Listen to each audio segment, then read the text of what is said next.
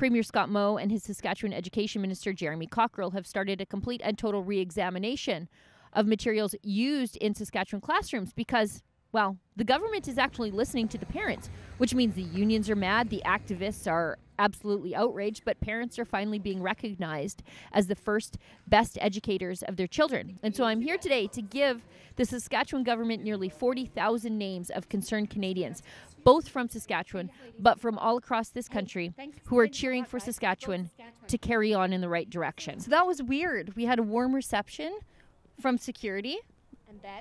And then we were able to applaud a politician for doing the right thing and deliver the names of nearly 40,000 Canadians.